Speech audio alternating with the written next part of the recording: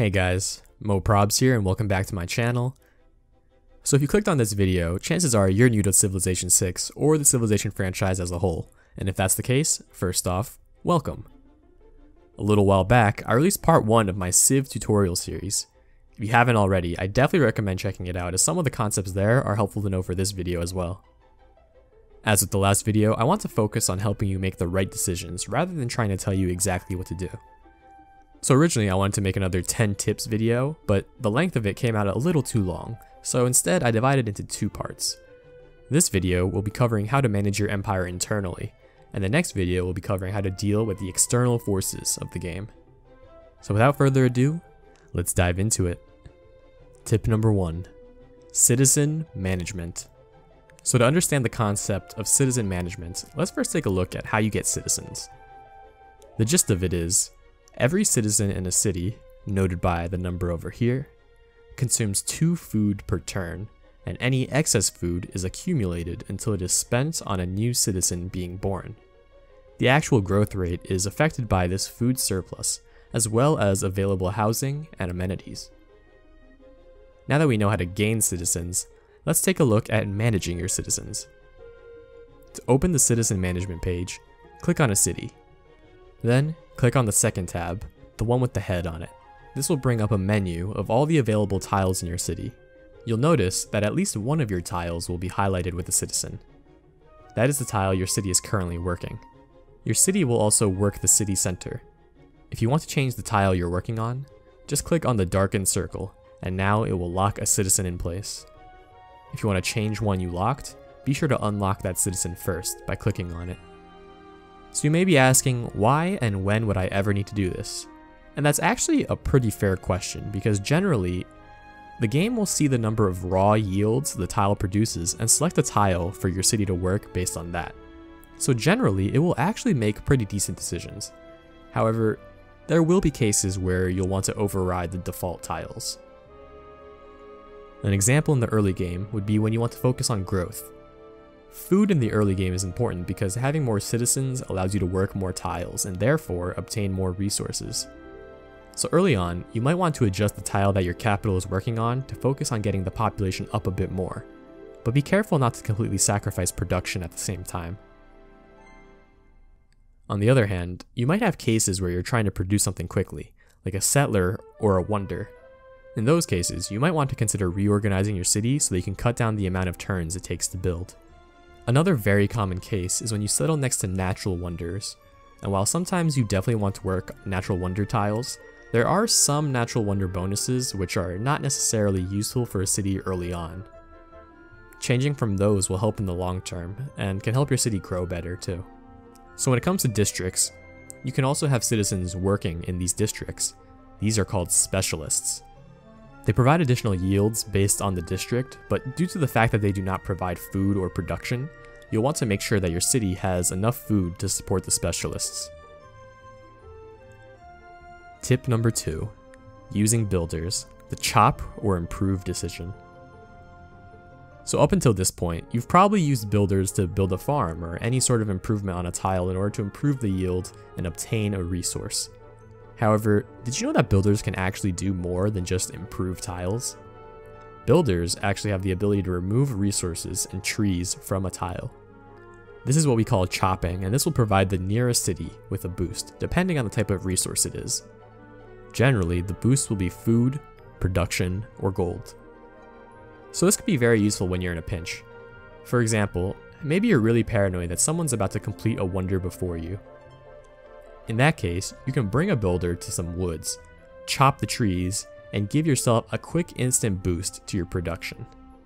So the question becomes, when should I be chopping? And to understand the chop improve decision, I think it's important to compare it to an idea in finance called the time value of money. The time value of money basically states that $1 now is worth more than $1 tomorrow, because $1 now can be invested and gain interest, and therefore become worth more than $1 tomorrow.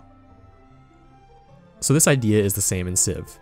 Is the boost I get from chopping this resource now more valuable than if I were to just improve it and work it?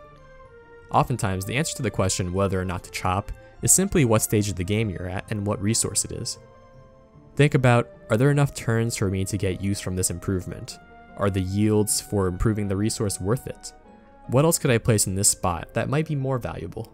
And I think learning to make that decision is incredibly important in playing Civ. Number 3, and a common question I get, is what do I spend gold on? So again, I think the time value of money is something to think about here.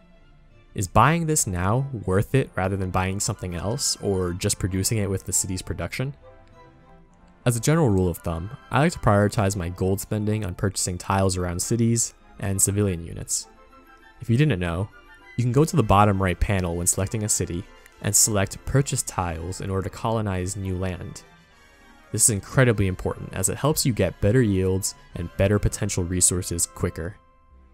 As for civilian units, builders are usually a good investment, as usually within a few turns of being built, they can add a lot of value to your city.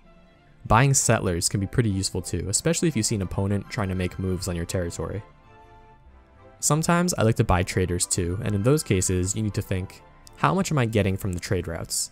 Will the gold I spend on this break even from buying the trader?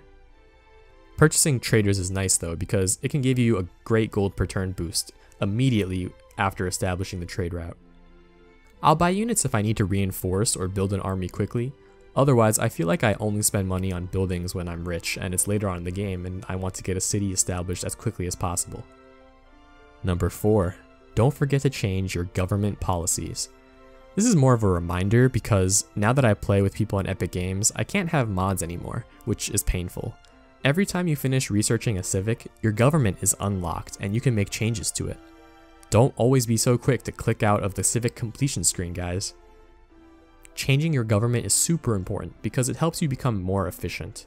There are cards for different situations, such as when you want to upgrade units, when you want to quickly build settlers or builders, when you want to go to war, and being able to choose the right policy cards for the right times is pivotal. That being said, they really need to make it a notification to click on the bottom. There's actually a mod that gives you a reminder, but I'll actually talk about that and many other mods in future videos. Number 5. Learn the basic Eurekas and inspirations. So every once in a while, you might notice that you get a notification saying you obtained a boost in your research of a technology. Great, but how does it work? If you open up your civic or tech tree, you'll notice that under each item there is some small text with an objective. When you complete that objective, you trigger a Eureka or inspiration for that research, cutting the time it will take you to complete. Now, given how extensive these trees are, it's pretty unrealistic to memorize all of the different Eurekas. However, I would definitely recommend remembering the early ones, as getting the boost early game is massive.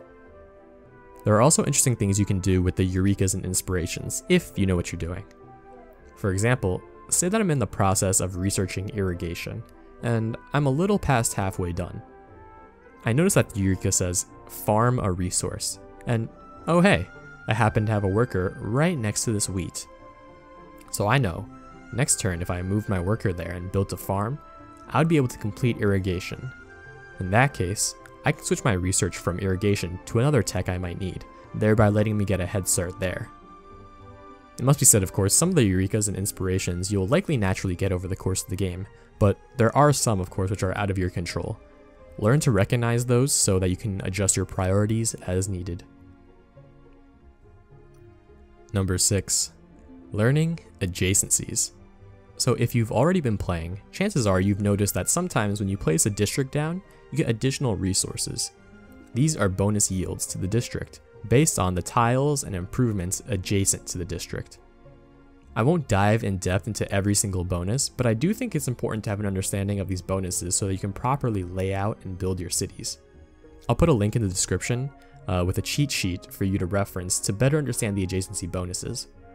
Understanding these will help you figure out the right places to settle and where to put your districts. Another helpful tip for this is using map tags. To do that, look for the map tags tab above the minimap. This lets you place a tag on the map, reminding yourself of where you want to place your city center, certain districts, or certain improvements. And those are 6 tips to help manage your empire in Civ 6. Hopefully you learned something new, but if not, let me know what other topics you might be interested in and I'll try to cover them in future videos. In the next video, I'll be covering topics more around managing the external forces of a civilization game rather than the internal ones of your empire. That includes city-states, AI and diplomacy, going to war, as well as religion. If you're new to Civ, you're not going to want to miss this one. If you made it this far, thank you so much. I hope you enjoyed the video, and if you did, please consider giving it a like, a comment.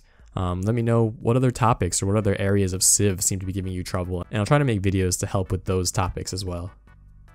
As usual, I hope you have a great rest of your day. Peace.